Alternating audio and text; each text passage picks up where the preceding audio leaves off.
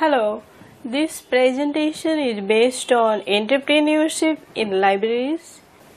It's an analysis of literature of last 2-3 years, what is available in the information blogs and some journals. I got attracted to this topic when I was attending a seminar, 3-day seminar in University of Texas.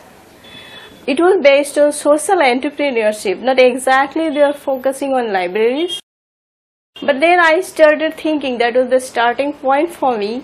Then why not we the information professional adopt these entrepreneurship skill and strategies and implement to our libraries.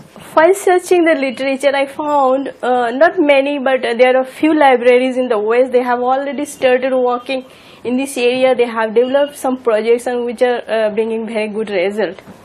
Now let us see what social entrepreneurship for libraries, what about this concept. One of the authors said that social entrepreneurship provides an excellent model for libraries that are invested in the future.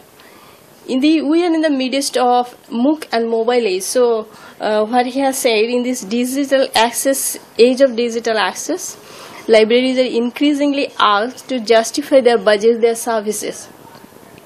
Then another opinion from Crampton and Scanlon, they have said that there are many examples of entrepreneurial librarians, but public does not perceive the profession that way, nor is it aware of the innovations created by librarians. A common view of libraries includes the perceptions they are all about books, essentially storehouses of past knowledge, and that librarians are gatekeepers to or guardians of the printed records of society and culture. So this was the concept, so librarians are not included in this entrepreneurship ecosystem. But now we are slowly moving towards that we need to survive in this competitive age.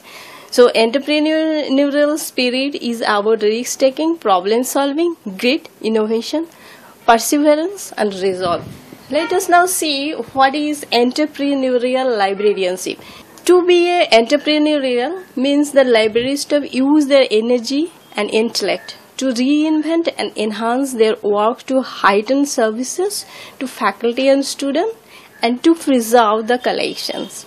They assemble data and knowledgeable staff, teams to analyze, improve services, physical spaces, and the digital environment. The entrepreneurial approach includes questioning, creative, resourceful, seeks better answer to make the library a learning organization, one that constantly changes as it strives to be an integral component of teaching, learning and research. This I have taken from one of the university in their vision and mission page. Let us say the characteristics of entrepreneurial librarian. The researcher or the author, they are of the opinion the entrepreneurial librarian should be proactive and creative, strategic planner, targeted marketing capacity and innovator. The entrepreneurial librarian develop a library that is the fundamental to the success of the community. The managers, coaches and leads. So this is a summary of the characteristics.